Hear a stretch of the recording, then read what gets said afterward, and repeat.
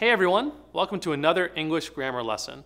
Today we're going to be continuing our study of some commonly confused words. As always, you know the drill. If you missed the first part of our series, feel free to go check that out. And if you're looking for some of those more mainstream ones, like there, to, and your, we've got all those and more covered individually on the channel as well. So, if there's nothing else, let's get into it.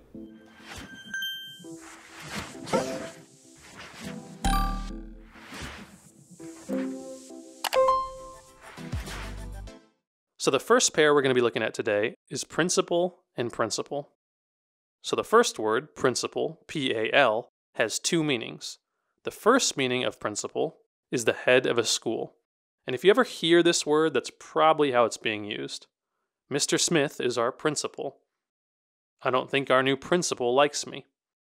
Some schools have multiple principals. Pretty easy, right? Just the leader of a school.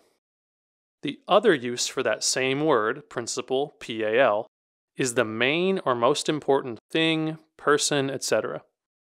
And that should make sense because the principal is typically the main or most important person in a school, right? So anyway, how would we use principal, P-A-L, in that second way?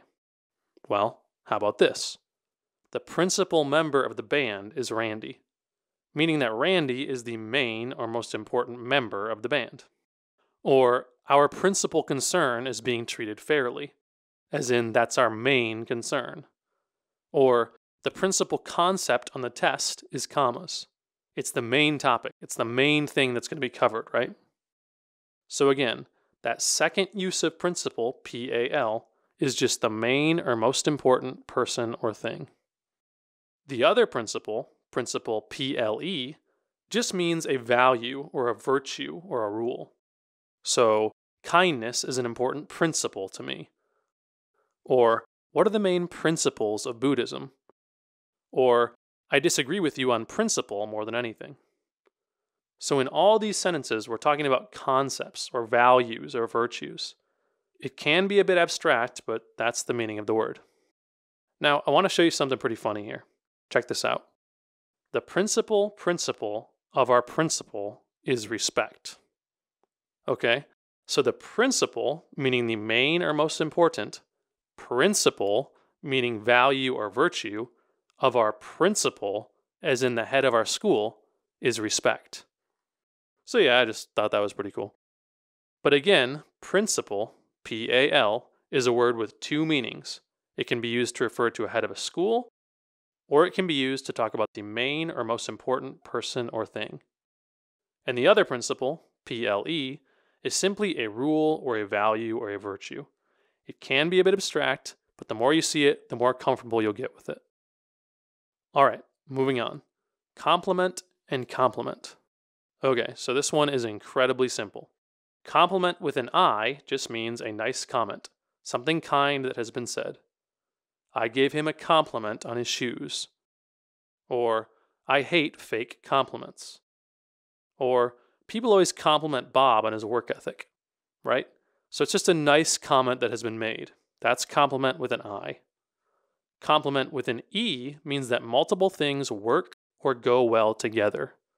This could be clothes, like his tie complements his jacket. Or it could be sports, like Susie really complements our team.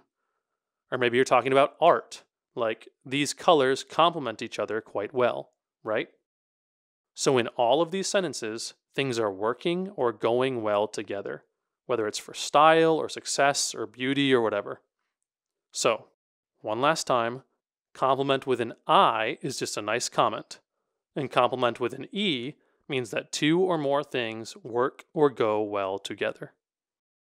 And that brings us to our third and final pair of the lesson, and that is apart and apart. So apart, two words, just means a single piece or unit of something. Like, I want to be a part of the team, meaning that I want to be a piece of it, a member. I want to be on the team. Or a part of the fence broke off, meaning that a piece or a chunk has broken off.